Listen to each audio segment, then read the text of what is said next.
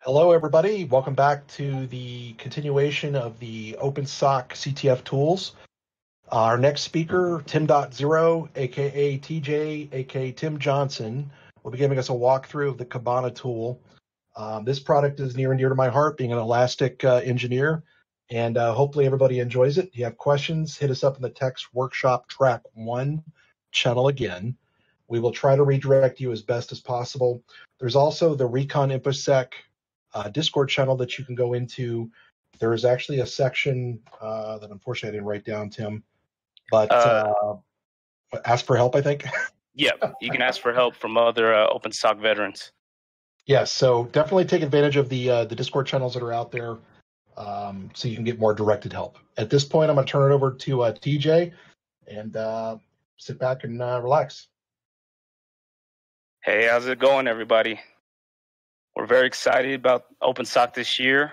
We got new scenarios, got some new tools for you to use, and we got some tools that you already know about. But for those of you who are attending DEF CON for the first time or participating in OpenSOC for the first time, we're going to get you familiar with those tools and show you what kind of weapons you have in your arsenal. Like you said, my name's TJ, aka Tim.0 on Twitter. You can hit us up anytime. We'll retweet you. We'll talk to you. We'll get in our Discord and we'll try to help you out, try to make you better hunters. But without further ado, we're going to jump into some Kibana. So right when you log into Kibana, you're going to actually see this screen here. And it's no different than if you've used Graylog before or other tools like this. It's a UI for your Elasticsearch database on the back end, and it helps you visualize your Elasticsearch data. And here you'll be able to create indexes to filter out and look through all of your agents pushing logs to your Logstash server. And that's just a little background. I won't teach you about the tool because I don't work for Elastic, but I do love this tool. So first off, I like to tell everybody the disclaimer: do not ever forget your time frame. You got to pay attention to the time filter. So you're going to get intel drops. You're going to get information saying that a particular event happened at a particular time, and you got to make sure that you're looking for events during that time. So right up here in the right corner here, you're going to see by default, it'll open up and load as last 15 minutes. And if you click that right there, it'll actually provide you by default some of the quick, hey, I just want to look at the last week. Hey, I just want to look at the last month. Oh, this happened in the last 30 minutes. Obviously, because we're hunting on a non-live environment, we want to look pretty specific, right?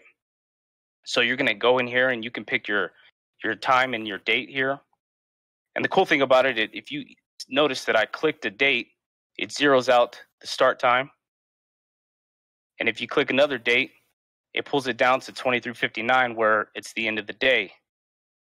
It's a very useful tool there because you're going to be looking at a lot of different time frames, and we want to make sure that you're getting the right data. So pay attention to your time frame because you don't want to hunt in the wrong place. Also, you'll go back and forth in between your hunts into different time frames, and this will actually show you some of the last ones you picked. So it makes it a lot easier on you to jump between one time frame and another. But we'll keep pushing. One of the things I like about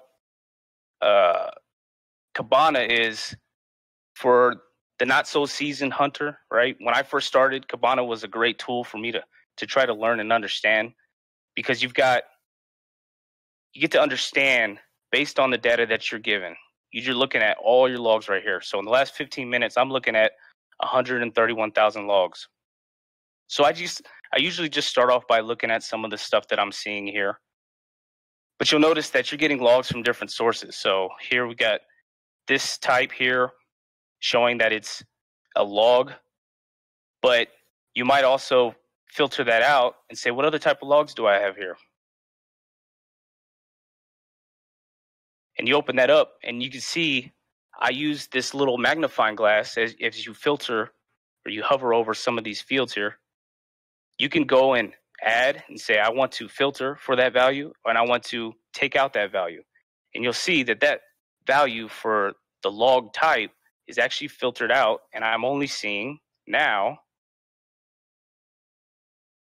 syslogs. So if you would, I like to call this the point and click hunt method. You can actually go through here and be like, well, I don't want to see desk port 3306, and take it out. And as you do that, you'll see your filters just pile up here. And if you want to, you can actually go and start adding your own filters from scratch.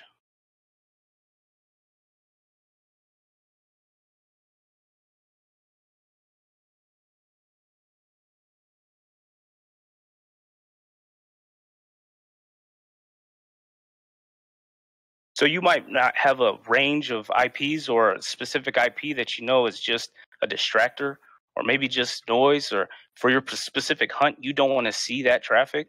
So you can go in here and select that IP and say, I don't want to see anything from that IP address. And you'll see my events drop because it took them out.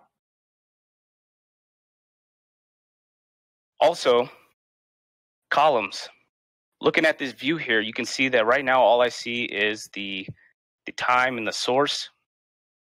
But what if you want to see in a single view source IP,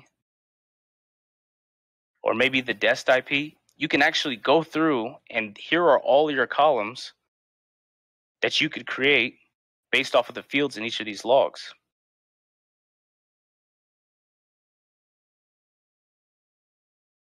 Another thing you can do is if you open up a log and you say, well, there's my desk IP there.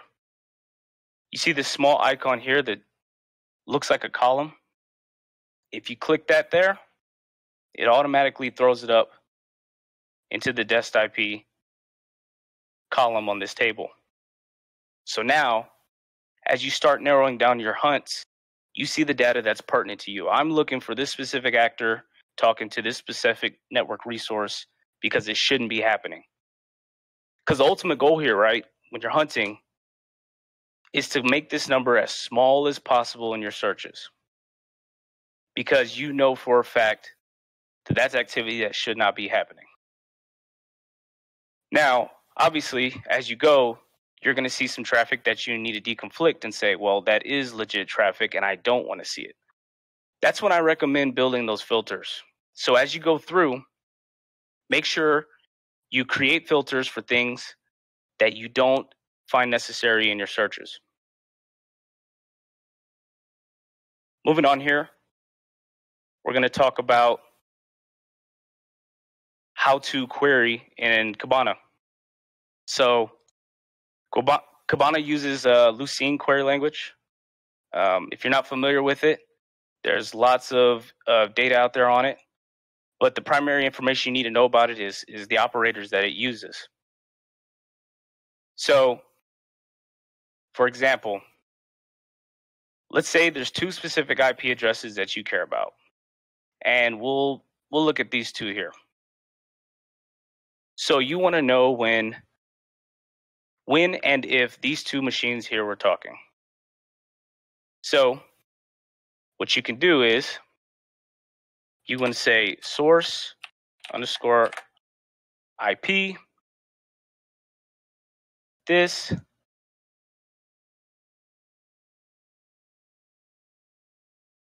sorry, the nervous click there. All right. Source IP is that, and specifying that it has to match that operator. So you're saying it has to match this IP here. Otherwise, you don't want to see it.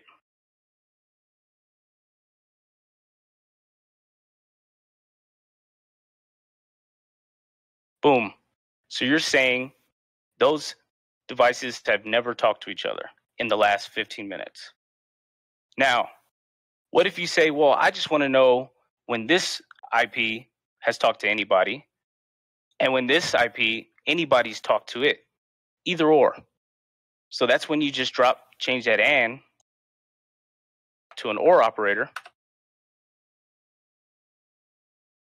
And now you're going to see that IP as the source.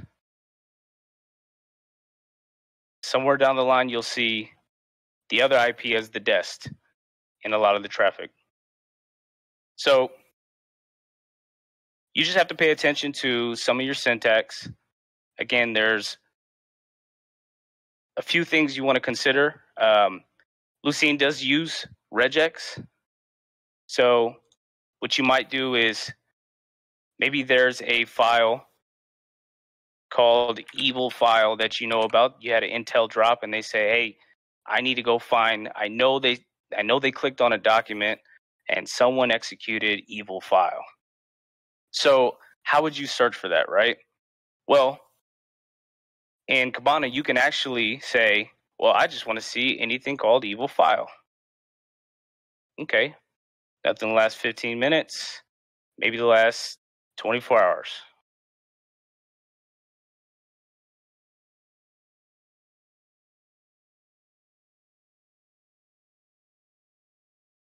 Nope, nothing.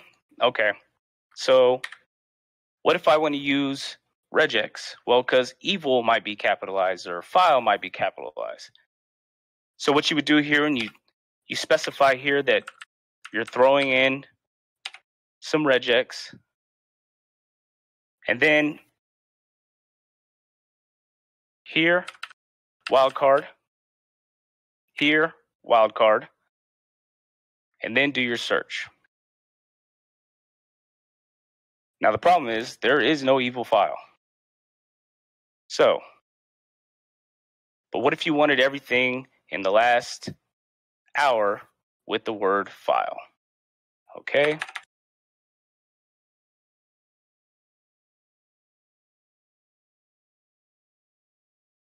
So now if you pull down here, it's referencing file beat.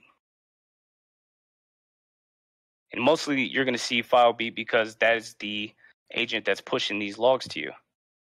Okay, well, let's take out file beat because I know that's my agent. I don't need to look at that. So I go and filter that out. The negative sign magnifying glass. So now, is there anything else referencing file? Program files.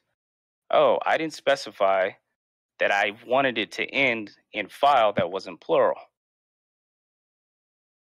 So that's some of the things you got to pay attention to. If you're really good with regular expressions, that can be helpful. Also, you can come in and specify that, because right now I just said lowercase f, right? But what if you want to tell in regex, it could be also uppercase f. And as you notice, I'm getting pretty specific with the regex, and already my events in the last hour have dropped down to 12,000.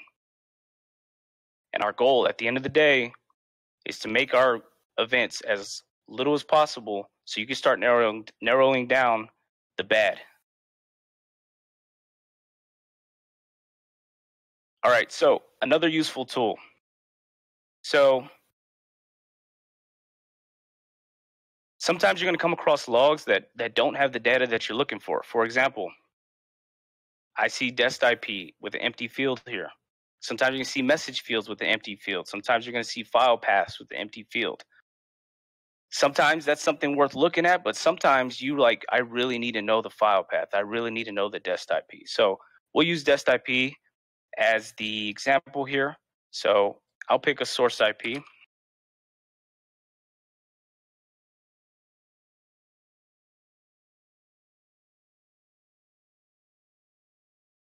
So what I'm saying here is I want to know when this system talks to anybody, because if I just search that there, I will still see this log with no destination IP. But I want something with some data. So what I'll do here is an exist operator.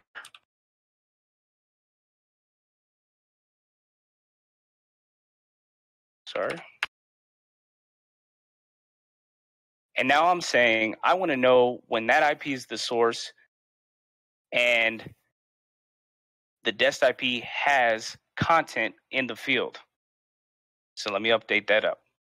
So what does that tell me? That tells me that system never talked to anybody, or there's no log of that system talking to anybody in the last hour. We can go back a week and let's see if we find anything. Nope. So that might be worth looking into because you've now got a log of this file or this system, talking, but what is it doing? So that might be worth investigating. Obviously, if Intel provides that kind of content. But let's push here.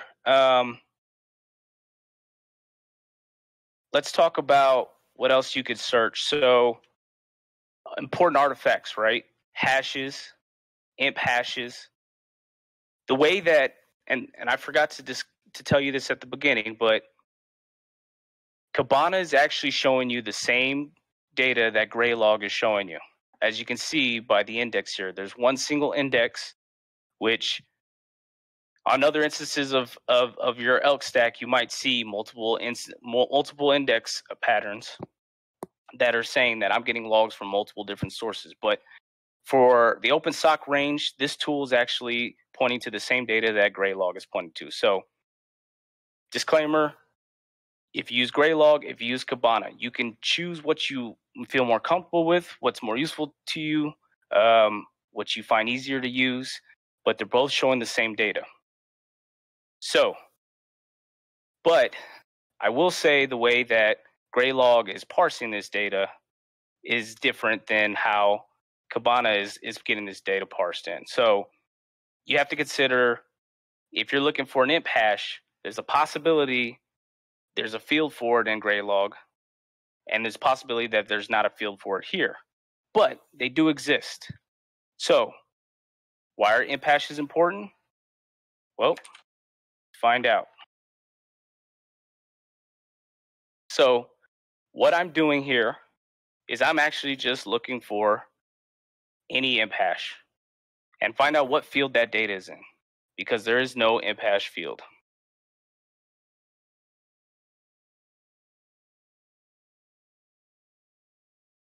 So I've got a few hits on it. Right now, no source and destination IPs, but let's go ahead and expand a log and see what we're looking at.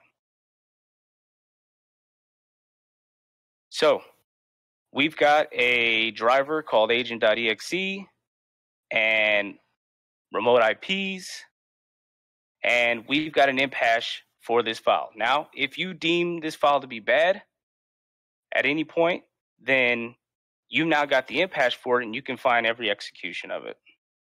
So that's another quick artifact, but all I did was search the word imp hash, and I found all the logs that have imp hashes associated with it. Now, there's going to have to do some more digging and filtering because obviously you're going to find a file with an imp hash that could be legit. So just something to consider. That's just a plain text query there. Also more basic, if you're looking for event IDs, everybody knows what a 4624 is. And if you don't, get your event IDs out. Google a sheet of the top event IDs to keep an eye on. Microsoft has a sheet on from severity levels that's important to look at. But if you look here, I just looked for all the 4624s for this week, and I'm now looking at all the logons, successful logons. You got security IDs, and something I failed to mention. You want to pay attention to the message column here. So what I like to do is keep the. I'm going to pull this out here. Go down to the message field and actually filter out for that column, because now I can just scroll down and start looking through and saying, hey, this is some stuff, but I don't care about S100 SID. I don't care about that. So let's see how we can filter that out. So go. So not, excuse me, and not.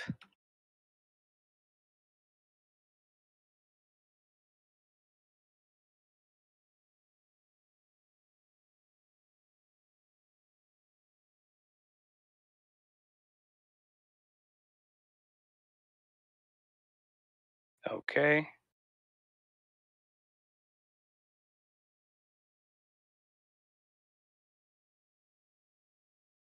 There we go. I just took out all the S100 SIDs, and now I can start seeing some other security IDs that have logged in. And if you want, you can go down and start narrowing down the system names. There's your host names there. And you can say, I don't care about ACC1. That guy's a good guy. Let me keep moving. But I do care about, let's maybe say, who we got here under host name. Oh, that's ACC101 again. But you get the drift, right? I'll filter out for ACC. That was the username, but same difference. So I've now filtered out for ACC1. I said I want to see 4624s, but I don't care about S100. That's how you would do that there. You can get a little bit more complex here and start looking at data paths and file paths and image path names. So let's look at, let me pull this out here, flip to a new one.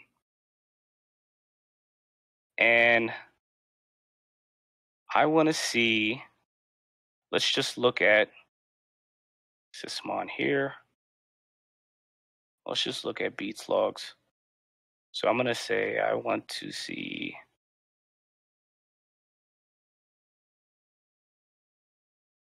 here we go. Something to keep in mind, beats, right? Beats are the agents that are actually shipping the logs to your log stash. Now, keep in mind, WinLog beat, Windows event logs, security, application. Then you got your PowerShell logs. Everybody knows PowerShell is always good, but you might want to look at it anyway. Hint, hint. So what I'm going to do here is go ahead and filter out and say, I just want to see WinLog beat logs. And then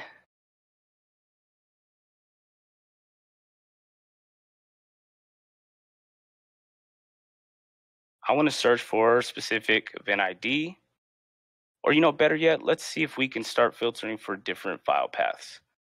So let's find the file path field.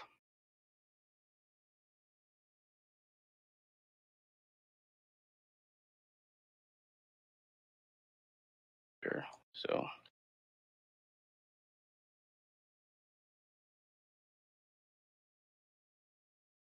there we go. Very minimal logs, right? Where the file path exists. So here's the file path. I got users, I got folders here, but I want to just know where this user here might have looked at, or what files this user has actually executed or file created, right? So let's say I want to filter by file create. So I go here, and I can either say in a specific path, or I can say a specific user, but I want to know when anything, let's say, created in this app data path here.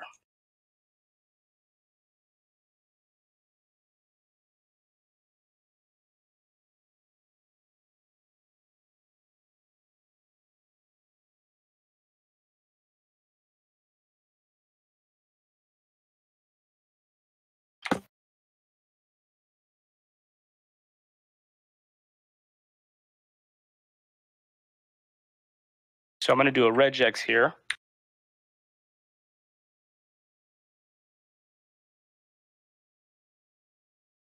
Say anything, and then close my regex, anything. And then because it's regex, you got to escape your characters. And we'll take out, for simplicity,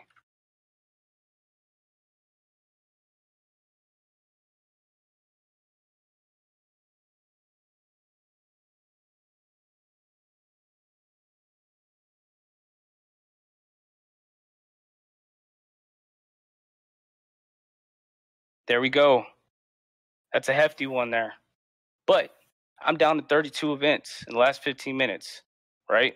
That right there is, I've now narrowed down every time a file was created by Claudia Davis, or maybe not by Claudia Davis, just in her path, in the app data path. And what's in app data? Temp folders. So keep that in mind. Keep going. So something else you can do, and if you come across a query like this hefty one here that maybe sometimes, oh, I want to just swap out the user and use that search over again, you could just copy and paste it to a text file, or you can get real fancy with it and go and start saving some of your searches. And so Claudia Davis file create, right? So you confirm that, and at any given time, you start opening up a fresh Kibana page. You can go in and say, where's my search? Oh, there we go, Claudia Davis.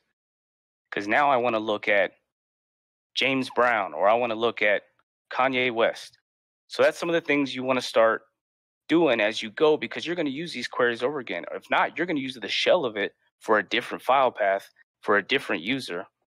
And that's something that might be useful for you down the line. Now, there's some other stuff you can do with visualizations. So you can actually pull in a visualization and as save search as a visualization, or you can create your own. A lot of times I like to create tables and look at time frames. They're real good for looking at live data, but you can also look at over a span of time and say, hey, I want to see how many times this system has used SMB, or I want to see how many times Quad 4 protocol was used. And then you can actually just have it on a table, throw it in a visualization, and pop it up anytime you want to start. Just keep in mind, like, hey, this come across during this time frame that I'm already inspecting. And then you can use that. And I'll just show you a quick one here, because you can get pretty caught up in it.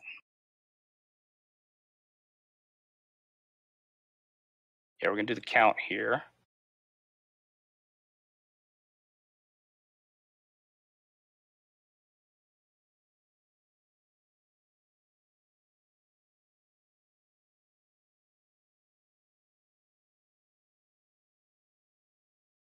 We're going to aggregate it on a term. In the field, we're going to add, let's say, IP source. Excuse me, source IP. There it is. And we're going to say you want to see the top 5. You can call that source. You can label it whatever you want. Hit play. There you go. So what this is showing you here is just the log counts for each of these sources here. So that's a super quick way to start saying, in this time frame, who was talking the most? Is that data exfil? Is that port scanning? Is that some of the stuff you want to start paying attention to? Look at the count of the logs. That's a low-level hunt that you can do. But you can go in and you can use the same concept and throw in protocols. You can make a bar graph out of it. You can make a pie graph out of it. But I like to use them more for live hunts. But for this exercise, you're probably going to spend most of your time in Discover.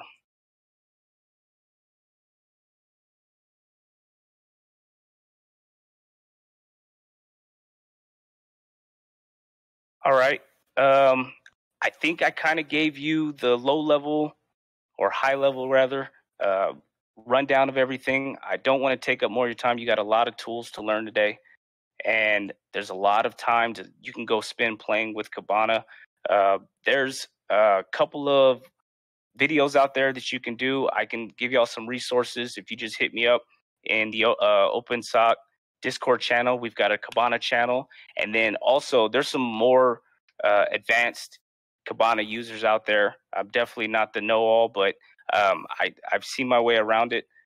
But we've got a ask for help channel over in the OpenSOC Discord, willing to answer any questions. A lot of the OpenSOC veterans that have used played OpenSOC before, have used Kibana before. They got some tips and tricks, and they can get you sorted out. So thank you for your time today.